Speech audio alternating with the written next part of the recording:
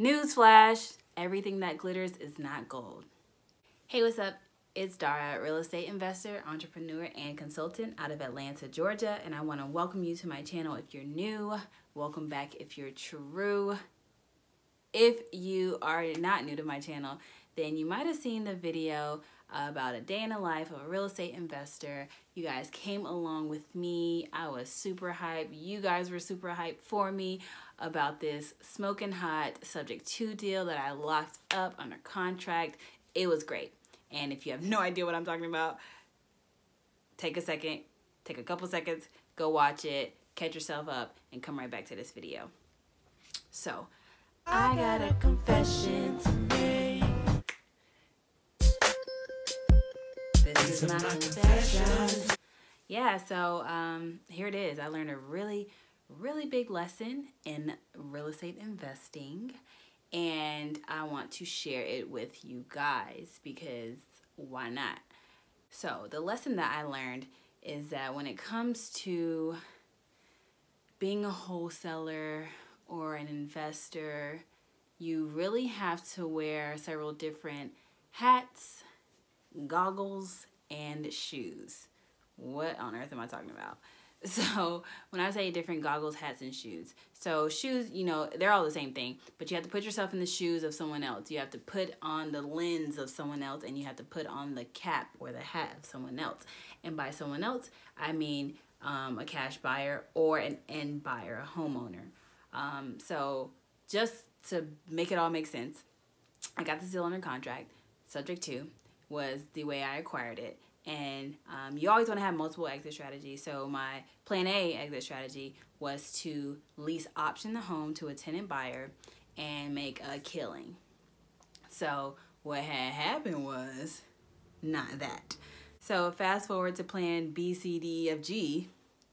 The property is now going to be listed on Airbnb. And the reason that that was like plan G and not B or A was because it's a huge house, it's far away from me, and it's just not something that I wanted to put money into furnishing and all that other good stuff.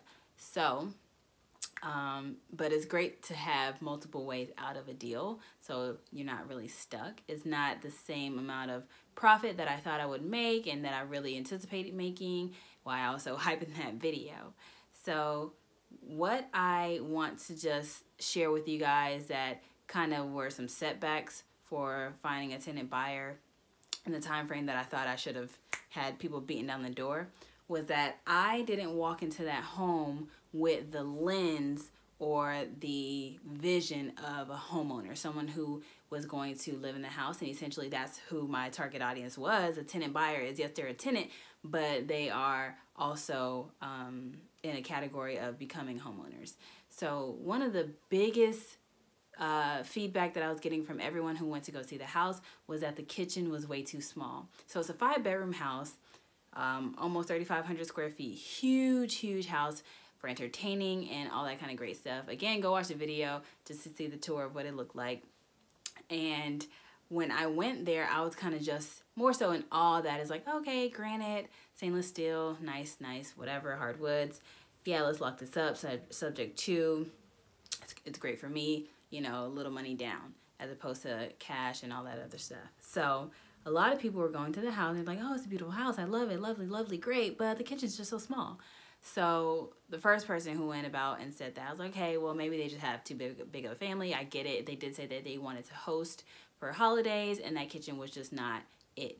So the more and more people said that, I realized that, you know, certain objections that you get, you can't change. They said, oh, you're asking for too much in rent, or oh, this, that, and the third. And I did get that objection as well, that, you know, the rent for the area or for the home, it should be this.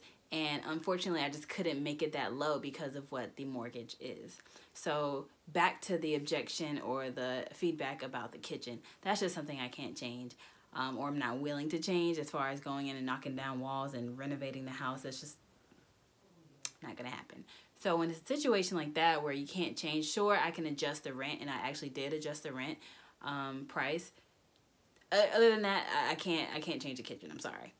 So What I realize is that someone who won't complain about a kitchen is somebody who is there for like a weekend or a week or so, you know, not somebody who is going to live there and I guess eventually make it their forever home or their first home.